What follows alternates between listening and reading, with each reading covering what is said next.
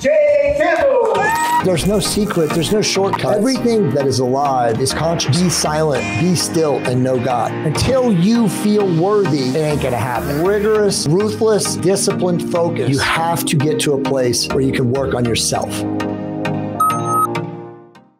If you are looking to live at the tip of the spear when it comes to health optimization, join my private membership group, fullyoptimizedhealth.com, and get the latest and greatest on hormone optimization, peptides, fitness, fat loss, and most importantly, raising your vibration. Again, go over to fullyoptimizedhealth.com and sign up today. Well, hello, ladies and gentlemen, wherever you may be around the world. Of course, you are watching the Jay Campbell podcast. And of course, I am Jay Campbell, and I'm very excited today to be joined in my virtual StreamYard studio. I think Paul is all the way across the world in his native Australia at the moment, but I'm joined, of course, by my good friend, Paul Wallis. Paul, how are you, my friend? G'day, Jay. I'm fantastic. And how are you going? I'm much better that you and I are reunited. So I think this is actually now our fourth podcast together.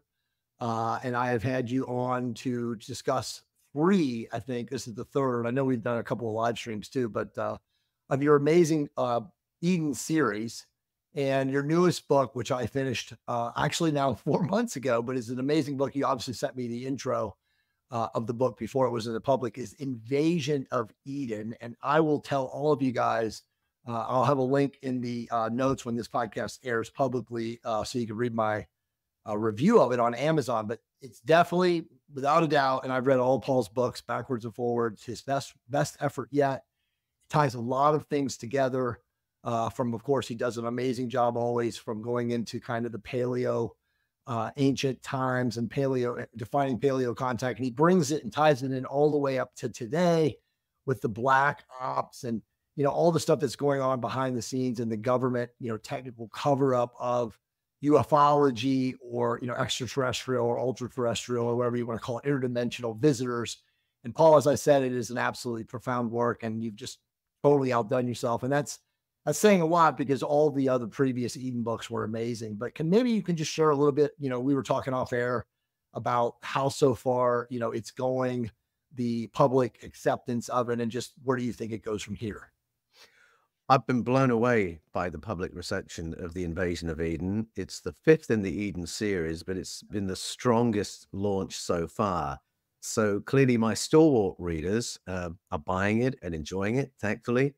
But a lot of people are reading it as their first Paul Wallis book. And I think it's because of the interest that's been stirred up by the public stoush between elements of the Pentagon and elements of the US Congress over the secrecy around current, well, shall we say, the reverse engineering program that the Pentagon has had in place for 70 years, working on artifacts obtained from UFO retrievals. So all that has been suddenly in the public domain in a way we've never seen before, not for 70 years. And so I think there are a lot of people saying, wait a minute, and they're running to catch up with what's happening now and trying to get some context. And it was my goal in the Invasion of Eden to provide a really wide context, to say, actually, the program is a much, much longer story than just 70 years. And if you're looking for clues that we may have company, well, the clues extend much further back than 70 years. And if you want to know how our ancestors framed this whole experience, well, let's take a look at that too, because if people are just coming into this topic through what they've seen, say from Tucker Carlson or Ross Coulthard, they may be asking the question, how worried should we be if we're in company? And I think that once we frame that question more widely, we're much better equipped to navigate what might lie ahead. Yeah, well said. It's interesting because, again, all of your books have just, an uncanny and a very unique perspective and the ability to tie, call it prehistory. And you're able to tie, various different viewpoints from different cultures from around the world. And again, you do that so well. All of your books are page turners. But like in this book, I think it was really the first time that you really, not the first time, but the deepest that you went with taking, the paleo contact, the ancient information from, again, just call it but I would say keepers of the sacred fire, the indigenous and the wisdom keepers and all that, and all the information stories they had, and then really tie it into this, as you said, behind the doors of the secret government, Yes. right? Well, I felt I had to really Yeah, because first of right. all, so much had happened Sure, since I published the previous book, The Eden sure. Conspiracy. We've never seen information of this kind in the public Right, domain before. I mean, to have a televised conversation, a House Oversight Subcommittee hearing evidence about the location of retrieved craft, right, entire craft, and the non-human biologics that have been retrieved, so on and so forth. I mean, this really is quite earth-shattering. And I was finding on a daily basis, people were contacting me who were watchers of the fifth kind on YouTube or readers of my books. And they were saying, Paul, what sense do we make of this? And so though I planned a little um, pause and a gap and a rest for myself after the Eden conspiracy, I thought, no, I can't take a rest. This is all happening right now, and I have to respond to this. right. Hence the invasion of Eden. And it was quite a challenging book to write because I wanted to bring it up to the minute, but not in a way that means it's out of date in 12 months, but in a way that says, here's the scenario, here's what's happening. Here are the questions thrown up by what's happening right now, questions that are going to play out over the next decade, 20 years. And so there was a bit of a balance, and it's the longest book in the series so far as well, because it is tying the paleo with the current. And there were heaps of other things going on in my world during this year as well that made it a very challenging time to write a book. But the urgency is there, and I think the appetite is there. I think more and more people are waking up to the topic that something is going on, that we have got company, and that we individually and our institutions and our governments have a lot of running to do to catch up with the state of play right now. What is the dynamic of current contact? Is Right. it visitors? Is it oversight? Have we been annexed? Should we be worried? Is it an existential threat, which was the conversation had in that House Oversight hearing? The questions from Tim Burchett and Andy Ogles were all about military threat, military security. How should we be responding? Should we be worried or should we be excited? Yeah. I got to ask you, what do you think of Dave Grush? I mean, a lot of people want to say that he is put there. I think I used in one of our previous podcasts, my grandfather used to say, Jay boy, if you come upon a tortoise on top of a lamppost, good idea he was put there. So my Well, question to you is, do you think, because Dave Grush to me comes off as a very honest, hardworking, military guy who wants answers. But then again, the negative, pessimistic side of me says, well, yeah, he's the perfect guy to put there because that's what everybody takes him for. And so he comes off as truthful, honest, the old classic American way, so to speak. Do you think he is a little bit of truth, a little bit of error? And I know this is an opinion question for you. well, actually, it goes to another reason why I felt I wanted to write The Invasion of Eden. And that is because so many people, Americans in particular, are very, very skeptical of anything that comes out of Washington. Okay. So if people's default is, I'm not going to believe a word that comes out of Washington, that might be a self-protection policy to an extent. But if that's your only story, if that's the only lens with which you understand the world, you are going to miss important things. And that's really what I'm saying in The Invasion of Eden. So, Yeah. yes, of course, at one level, nothing you are going to hear from anyone who's ever signed non-disclosure agreements on the Right. basis of official secrets laws, nothing is going to be script-free. Everything that David Grush says, or Ryan Graves, or David Fravor, anything that they say the parameters of what they're saying has been agreed beforehand by a group Right. to ensure that certain disclosures are not made, that certain boundaries are observed. So the simple answer is yes, of course, he's the one who's been allowed to speak. And yes, of course, it's been determined what he's allowed to say. Yeah. But that doesn't mean that what he's saying isn't true. Right. It just means it's very carefully controlled and ring-fenced. And in fact, I think it adds to the significance of what we heard from all three witnesses, David Grush, Ryan Graves, David Fravor, adds to the significance that everything we heard had been approved by Dotzer and Thomas Monheim, the Inspector General of the intelligence community. That's the group we're listening to when we hear this testimony. But I think what we're getting is real information, but with a lot of boundaries around it. It is speaking for a group, and a very authoritative group within military intelligence, that wants to push the conversation about disclosure further into the public. Now, I find that very, very encouraging, but it's not the entire view of the entire Pentagon. There are people within the Pentagon who think differently. It's a community of people. Some want more disclosure, some want less. And so after that hearing, there was pushback, particularly from Sean Kirkpatrick, who was the director of ARROW, the All-Domain Anomaly Resolution Office, lambasting the whole exercise of the hearing, saying the whole hearing was an insult to people in his unit, and that in his time, 18 months in the job, he hadn't found any evidence of a program, etc. Oh, Blah, yeah. blah, blah. Well, that was ridiculous, because we've already heard from physicists involved in the program. We've already heard from Jacques Vallée, Eric Davis, Gary Nolan. They've told us what they're working on. And again, that's what they're allowed to say. So for Sean Kirkpatrick to say we haven't found any evidence was totally not credible, because of what was already in the public domain. But of course, then we could watch, well, which story is playing better?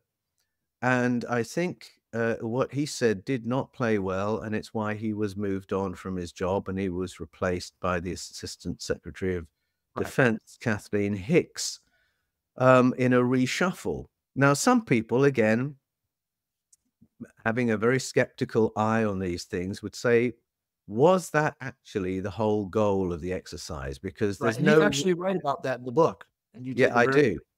People would say, why would Thomas Monheim allow this to escalate into a public conversation without a predefined end game in mind? And might the end game have been to move Sean Kirkpatrick on? Right. Well, I say, yes, that's entirely possible, but actually I see that as a positive, because it's the pro-disclosure group that seems to have made several steps forward. And we saw, a legislative attempt last year to try and force more disclosure, where some amendments were added to the what was the National Defense. It's not the procurement bill, but it's the one that green lights all the finances for defense. And it failed, because I just don't think you can outgun the Pentagon. You can't force them to do things through legislation. Our hope is much more that we've got this powerful group who are in a forward-leaning position with regard to the public knowing a little bit more. And it certainly won't be knowing everything there is to know. There are these tight boundaries around what was discussed. There were all these questions where the answer was, I can't answer that publicly. That would have to be in a SCIF, a secure compartmented information facility. But we know what the information is that they will have been discussing since in those SCIFs. And it has to do with what's been retrieved, when, where from, where the craft are, where the non-human biologics are, who the people are who run the program, and who the people are whose job has been to keep it secret. We know that that information exists. It was all referred to in that hearing. And I think the next step, probably in about 18 months' time, will be for a little more detail to emerge on that, because I do think we're in a sort of two-step pattern of soft disclosure at the moment. I think that's what we're seeing. Yeah. No, so I would agree 100%. So, kind of a bonus, and I know you're familiar with Bob Lazar, but I've been reading this book. Somebody sent it to me, as guys like you and I, people send us books now, and it's called Paranormal Parasites. And I think you know this guy, the chap that wrote the book, Nick Redfern. Are you familiar with his work? Well, I'm aware of Nick and Bob, but I actually haven't read any of their books. So you froze for a moment. I know. I just said, you couldn't hear me when I said, I think the bad guys are attempting to take down this broadcast. Oh, Because hopefully not. perfect speed. Maybe they've just clicked record. It's still doing it. Oh, we have another My freeze. God. This is crazy, man. I've had amazing internet all day, not one reverberation. And you come on the podcast. Just when it's getting juicy. Yes. So you said you're not familiar with Bob. I just wanted to read this to you, though. I know you know both of them, but so this is just a quote from Bob Lazar, that he picked up in this book. And, Bob's obviously been in documentaries, and, his story is that for 3 months he was in Area 51 and, employed by, I think it was Boeing, as a defense contractor. And, he was given the quote unquote information about the alien presence or extraterrestrial presence and stuff like that. But anyway, what he was said, and again, this all kind of jives with a lot of your research, but he said he was briefed on the long and winding history of the alien presence on Earth. And he was told that the aliens were responsible, again, the aliens, I mean, what group that is, I don't know, were responsible for the creation and development of all of the world's major religions, and that the extraterrestrial creatures come from a faraway star system. More controversially, the aliens that supposedly genetically altered various kinds of early humans, such as the Neanderthals and the Cro-Magnons, into what we, Homo sapiens, are today. None of this, Lazar was told, could ever be shared with the public due to the catastrophic effect it would have on the world of religion and the stability of human civilization. So I wanted to just bring that up to you, because you're the guy who has done all the research on paleo contact. And yeah, well, the reason I'm laughing is that what he says can't be revealed to the public is what my books are all about. Exactly. But the reason I'm able to do that is that I'm getting my information from ancient narratives. It's not that I've raided Area 51 and I've got the intel from their safes and their vaults. All this information is there, right, and available to us if we just take a pause and listen to ancestral stories from all around the world. And literally, you can go to any country, any continent, and if you listen at the folkloric level, you will hear those stories that Bob Lazar is referring to there. The fact that we've had visitations in the past, there's been ET contact all through human history, prior to Homo sapiens, that there was some involvement in finessing Homo sapiens, that there's been an involvement in terms of progressing the human story and human civilization. But as you pointed out, Jay, it's a little bit ham-fisted to always say the aliens. Right. Because I think we've had visits from lots of different groups, lots of different places. And I think this becomes very clear when we listen to the traditional story and the experience of our ancestors. And so I really go into what you've just summarized in much more detail in my Eden series, but on the basis of ancestral narratives. So that's where I wanted to go with it. I wanted to bring that up for you, or just to seg into the Cam, the guardian of the Molokai, wisdom, the ancient knowledge of the families there. And, he talks, and again, I know you have other various, ancestral narratives in the other books, but in this recent book, he kind of talks about what a lot of people, who are familiar with the ufology lore and myths and stuff like that, about the, and obviously I just came from Billy Carson's first episode, the premiere in Los Angeles a week ago. Was it last week or 2 weeks ago? 2 weeks ago. And actually it's 3 weeks ago. It'll be 3 weeks ago this coming weekend. Time is moving so fast, but the first series has both Matt and him in it, or first episode. I think you're in a future one, but and I think you're actually speaking with Billy about it pretty soon. But that's right. It's kind of the narrative of the Anunnaki, right? and I just saw Billy just did an amazing video about the Anunnaki and who they were. It's titled God and Gods, and it's on YouTube, and a lot of people are talking about it. But the ancestors of, again, these various indigenous groups around the world, have very similar stories. And in both this book and, of course, your last book, you made a bunch of, I wouldn't call it, it's your opinion, but obviously shared from all this collective wisdom that you've been able to source from talking to all these people. Like, do you have an idea who the Anunnaki really were from an actual like species perspective? Were they humanoid? Were they reptilian? Were they a combination of both? I mean, when we start looking at Thoth, we start looking at all these different figures from like ancient Egypt. We have like the Ibis. You have all these different mythological beings, right? Where you have like combinations of human, animals, and we know all these things existed from the glyphs and from all the stuff that you and Matt and Billy and various other people have researched. Like, in your just hardcore opinion, what were the Anunnaki? Well, the Anunnaki, again, it's a bit like saying the aliens. Yeah. Because the word Anunnaki simply refers to the beings who came from the heavens. Yeah. And so that could refer to a whole range of types and species. And I think if we go to the Mesopotamian narratives, so the Sumerian, Babylonian, Akkadian, Syrian, in those stories, we've got layers and layers of history and prehistory. Some of the stories they are telling us are ages old by the time they're recording them. Some of them may be 5,000 years old by the time they're recording them. So, for instance, I think the story that Berossus tells, so this is the Babylonian Oannes and the Apkallu. Yeah. My suspicion is that that's about 10,000 years ago, and it's talking about beings that on first inspection were described as terrifying monsters, except they turned out to be civilization builders and very helpful to humanity, right, from the perspective of creating cities that are easily managed. And it's a bit of a story of light and shade, as I describe in the book. But I think that's sort of 10,000 years ago. And then we've got other stories in the Sumerian corpus that I think take us back more than 200,000 years ago into interventions that were made then.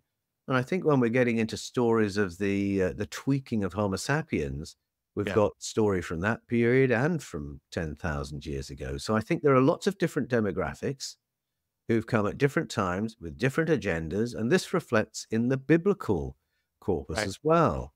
So I think some of these stories of El Shaddai and Yahweh are from that 10,000 years ago period. And then stories of Asherah are more than 60,000 years ago. And it's a different culture. It's a different kind of relationship with humanity. That before and after is different of that kind of contact.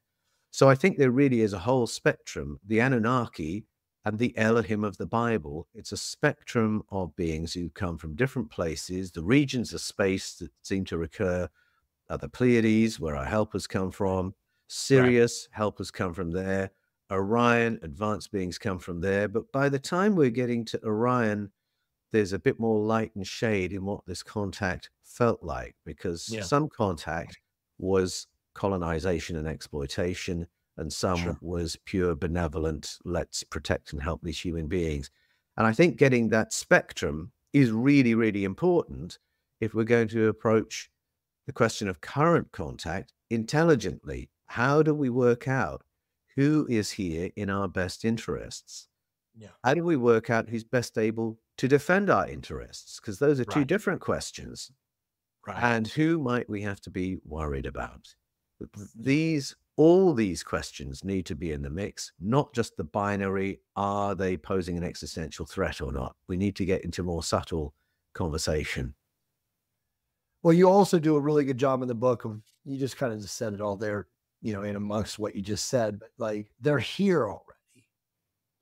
Disclosure has always been available to those who had eyes to see and ears to hear. And as you said, it's like, what is, if they're here already, both the good guys and the bad guys. I mean, again, you can look at the Star Wars analogy. You know, there's the light and then there's the dark side. And it's, of course, it's in all the mythological, not mythological, but the action comic books, you know, the X-Men and of course the Avengers universe. It's all the same. It's this battle for balance. Because again, we're talking off air about that new video with Tucker Carlson and the analyst that's in a very incriminating indictment of the United States, its foreign policy and what it's done for the past 300 years.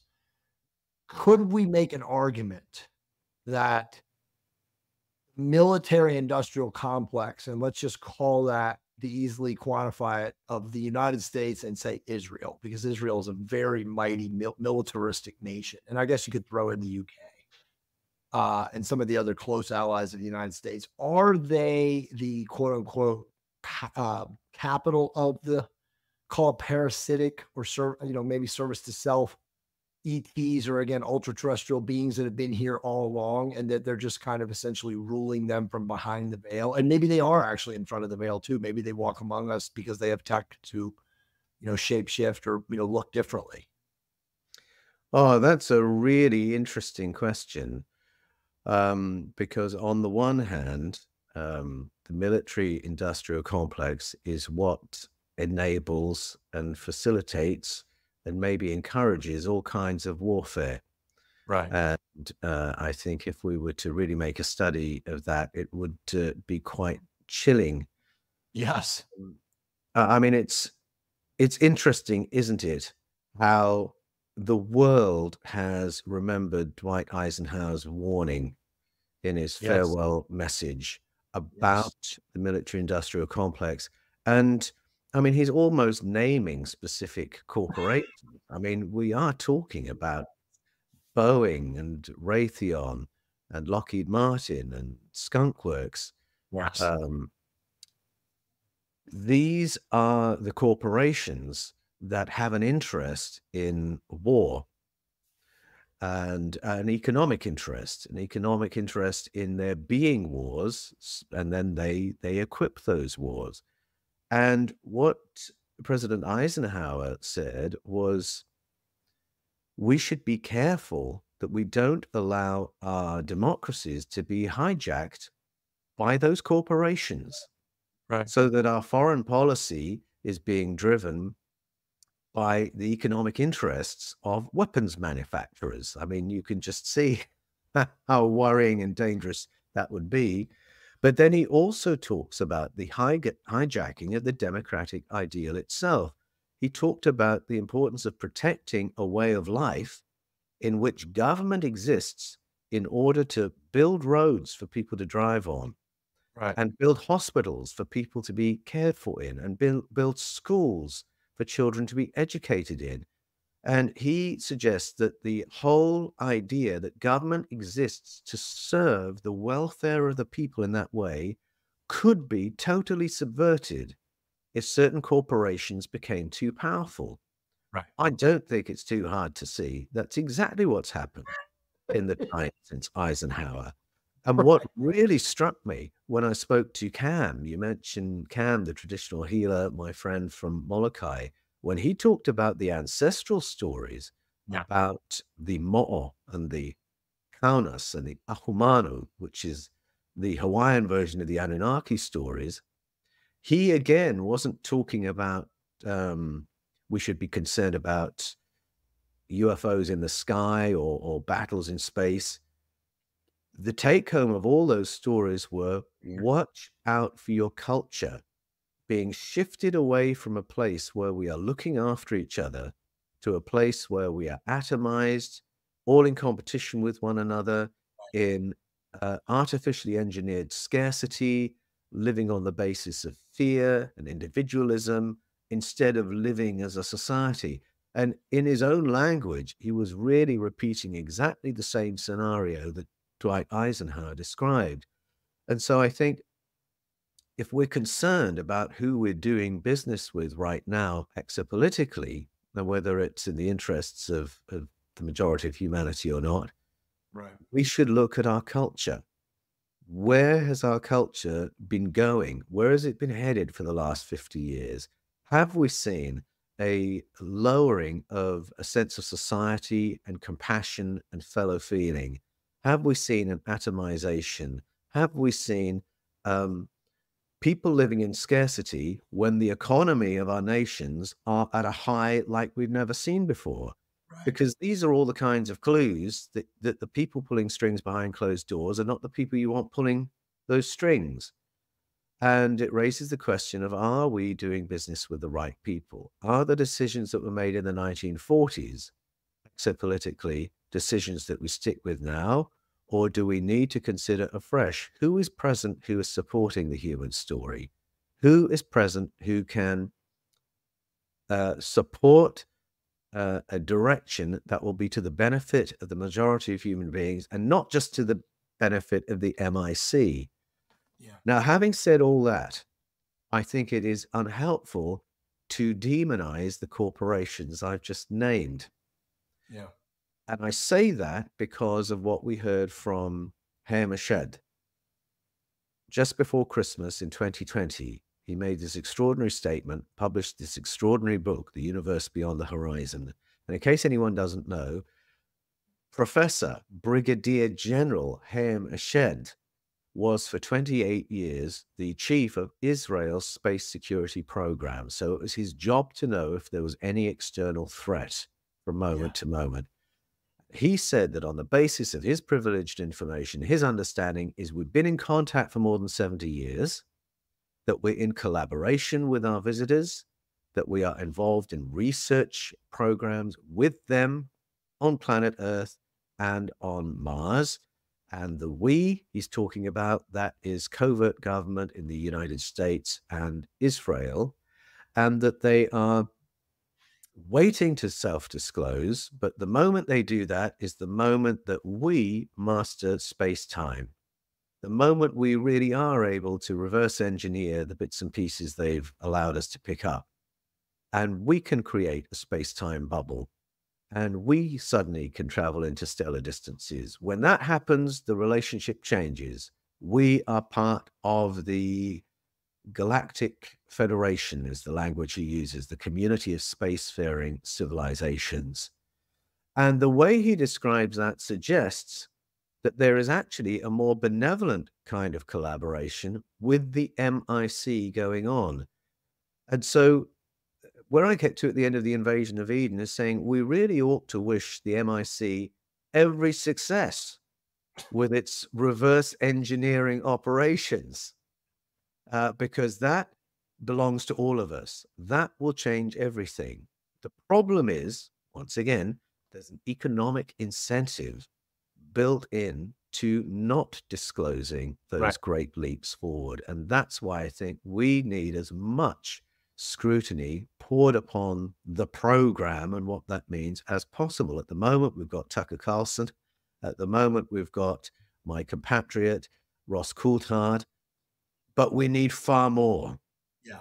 We need the world to know and the MIC to know that we want to know where they've got up to. We want to know what they've achieved behind closed doors.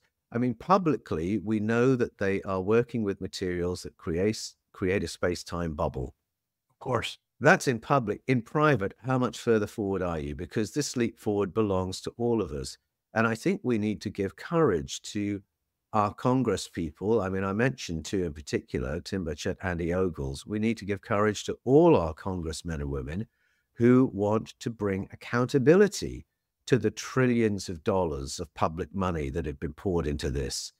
And we want scrutiny. We want to know where we're all up to. And I think we need our journalists to know that we will support them as well, and our media outlets to know that we will consume all this information. The story's getting bigger, it's getting more attention, but it really needs to go large for us to make the next step forward in a way that benefits everybody rather than just these particular corporations.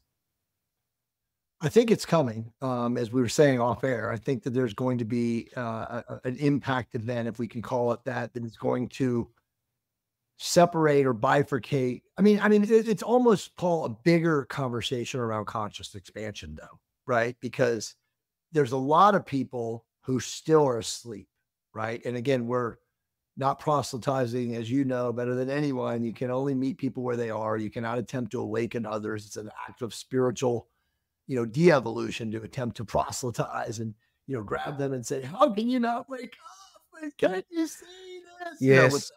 all the stuff that's going on. And I think connected with the being asleep is being afraid. Exactly. Fear. I think because there are people who will just say, well, I don't want to know. That's You know, right. I'm sure they'll tell us what we need to know, and that's how they want to live. But I think the problem with that is that if we are in fear, then we can be manipulated. And That's right. there's no way our governments or covert governments are going to willingly share more information if the population is easily triggered. Exactly. Now, I happen to think that recent research is positive as to what the public reaction would be to more disclosure. Recent polling in the States suggests that if the public were to be told we've been in contact for more than 70 years, about 67% of the public would say, yes, I'd more or less worked that out. So I don't think we're looking at the blind panic scenario, such as, we see in the three-body problem. But I think we need to move the conversation forward in a non-alarmist way. I think if we're just having conversations about existential threat, military security, that's very, very unhelpful. We've got company that is actually exciting, but we just want to make sure that this all moves forward in a positive way. And I think we need to remember the kind of courage we've had in the past when there were moments of progress in the great endeavor towards democracy. That's the kind of courage we need right now to push the story forward. Yeah. It's interesting because it seems like Hollywood entertainment complex, celebrities, sports celebrities or sports entertainers, from singer entertainers, that whole side, whatever you want to call it, the socio Hollywood industrial complex. Those people, for the most part, there's outliers, but most of those people are bought and paid for. So you're not going to get, whatever deal they have. They're under, like you said, NDAs and, legalese and disclosure agreements and whatnot. So you're not going to get from them because a lot of people think that's going to be Joe Rogan. And, Joe Rogan is an actor. Yeah. At the end of the day, Joe Rogan, for all his fame, is an actor. That's how he made his start in this thing. So I don't see it coming from him. But, thankfully, there is Tucker Carlson, the other guy that you mentioned. And there's others. There's others of, lesser magnitude that are out there. But you're right. It's going to take a collective effort of people continuing to champion these ideas, championing these data sets, championing the information. We're all essentially, citizen journalists. Yes, we are. Yes, we are. And people are picking things up. So if I can give a parallel, the United Kingdom struggled for a long time with the Troubles in Northern Ireland. Right. And for a very long time, the constant message from the government in Westminster is, we don't talk to terrorists. Right. So there would never be any dialogue. There would never be any listening to what local concerns might be. That was end of story. And then finally, I think it was in the 1990s, Jerry, I've forgotten his surname, but the leader of Sinn Féin, which was the political arm of the IRA, steps forward and says, actually, we've been in conversation with the government in Westminster for a couple of decades. And everybody heard that and said, yes, I thought so. And they recognized it before the government stepped forward and said, yes, all right, yes, we have been talking to them. And in fact, the public reaction wasn't horror and outrage, it was relief. Yes. Because finally we could see there would be progress because there was now conversation, intelligent conversation. What are the concerns?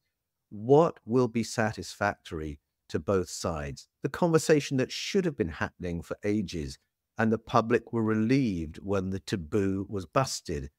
And I think there's a lot of people, I think maybe it's that 67% who will actually be relieved when the story comes out. We are in contact and we are exploring these things. I think the idea that there's going to be blind panic the moment there's just official disclosure of contact is ridiculous. And I think the authorities know, which is why where we're at right now is only 1 degree removed from that kind of official admission. Because if you think about who were the people that we've heard from who are saying we're in contact, well, it's the former chief of space security for Israel. It's the former chief of French intelligence, Alain Juillet, etc. Just the former Minister of Defense for Canada, Paul Hellyer. It's just in 1 degree removed. Yes, he died quite recently. Yeah, And he all did. these people have been allowed to speak publicly without consequence. I mean, you could say Chris Mellon is another example of that, the former Assistant Secretary of Defense for Presidents Clinton and George W. Bush. So it's only 1 degree removed from that official statement from the person in the position right now. But for my money, that's pretty close. And that's why I see it as being a process of soft disclosure. They're allowed to say these things without consequence.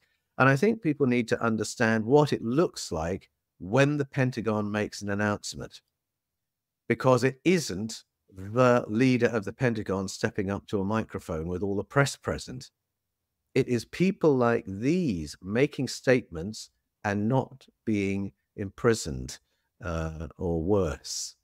That's how you get information out of military intelligence. That's what disclosure actually looks like.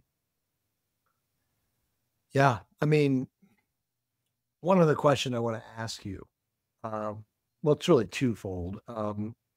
So we have right now, again, in society, essentially 2 groups, right? We have, just call them the transhumanists, that want the man-machine merge. They talk about the singularity and, all that stuff coming, hooking everybody up to the metaverse. All those people are. I don't have to name their names. And then you have people like us who are like, oh no, we want to preserve our humanity. We want to preserve our spirituality. We want to preserve our organic human nature.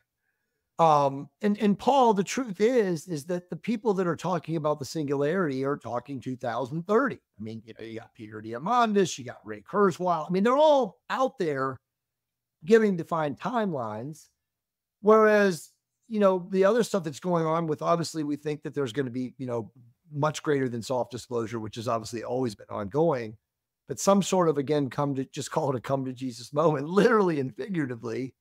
Do we really both see this happening? I mean, I know that I do, but I mean, Paul, I see something monumentally shifting consciousness on this planet, this frequency of this planet shifting within 5 to 6 to 7 years. And again, it's got to happen because all the transhumanists are saying that singularity happens by 2030, 2031. Yes, I think a shift is coming. And of course, everyone is hoping it's the kind of shift they want. So the transhumanists are hoping for the singularity and that kind of a shift. I'm sure the 1% have things in mind they'd like to achieve in 2030. I think we have other helpers here who are seeing that, and I sense we're already in this, that we're actually at a moment where human beings are going to become more conscious, more awake, more aware, more intelligent, and are wanting to nudge us all in that direction. I think the number of people who are having profound and positive contact experiences, I think that's happening at a rate like we've never seen before. And my hope is that the future is not set in stone, that we have these different agendas, some better for humanity as a whole and some not so good.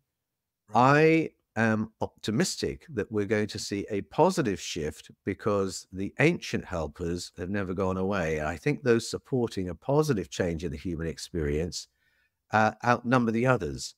But the more awake we are now, the more conscious we are now, ahead of 2030, the better equipped we are going to be to make intelligent and positive choices in that moment.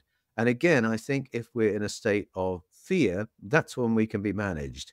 And that's when, if we're in a state of fear, that is the kind of scenario in which people who want an easily managed population are going to leverage that, whether through war, whether through a disease, whatever it is, the fix will simply be the thing that they're wanting to bring in. We're vulnerable to that if we're afraid.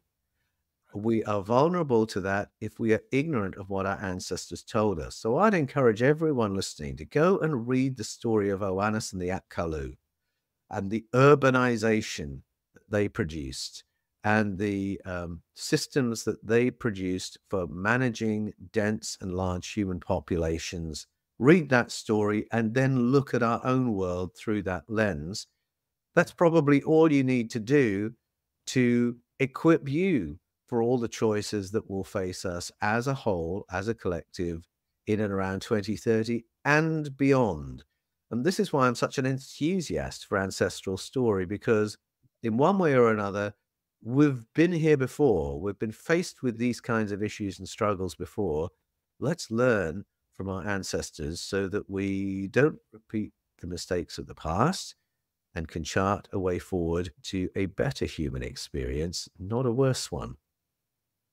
Beautiful. Bonus question. Do you think, that was a great answer, but do you think it's possible that both sides could end up continuing to exist and that we would actually build two essential parallel but bifurcated societies / realities / timelines here on Earth? Well, that's a really interesting question because of how many times that scenario has been prefigured in film lore or TV lore. Right. So, I mean, Was it the Eloys and the Morlocks? yes, that's right. That's a great example. That's right. Where you've got essentially, the population living free and then the population living controlled. In the Star Trek universe, you've got the what's it called? The United Federation of Planets. Is that what Planets. it's Yeah, called? United Federation of Planets. Which is everyone coming together, trying to find a positive way forward of coexisting in the universe, learning from one another. And then you've got the Borg. They just want to assimilate everything and run everything and machinize everything with the hive mind. I think that's a very good illustration to put before human beings and say, take your pick. Which one do you want? Which one do you want? That's right. It's crazy to think that it's possible that because both of us see the same thing. We both see positive outcomes. We're seeing so much positive change. We're living truly in a quantum reality right now. Again, if you're living in resonance, Paul, I mean, I know you're seeing it. It's almost manifestation at the speed of thought. But if you're living in dissonance and fear, it's the opposite reality. So you could make a good argument that the new Earth is born out of resonance and people collectively, banding together and raising their consciousness. And the third density / third dimensional, hyperdimensional control matrix Earth just continues to meander on until, a dissolution or, destruction. I mean, I don't know. I mean, you think about the Jesuit, predictive programming stuff about the end times and the rapture and, all that stuff. I mean, what if both actually come true? It's possible. Yes, it is possible. And I think just the mere existence of many of the ancestral stories I write about in the Eden series suggests that this is a perpetual struggle, Right. that there is always a decision to be made of buying in or buying out, Right. of being a good, imperial citizen or being a rebel, being self-sufficient or existing to serve superiors. I think in some way, shape, or form, it is a perpetual struggle and a perpetual choice.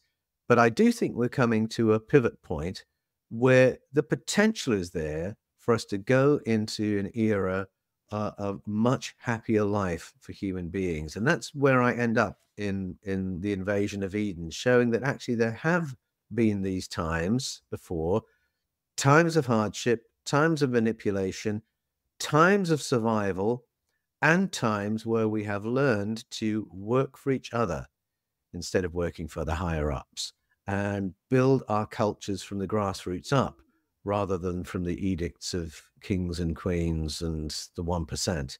I think these kinds of choices are always available to us in one way, shape, or form. Once again, man, another amazing podcast.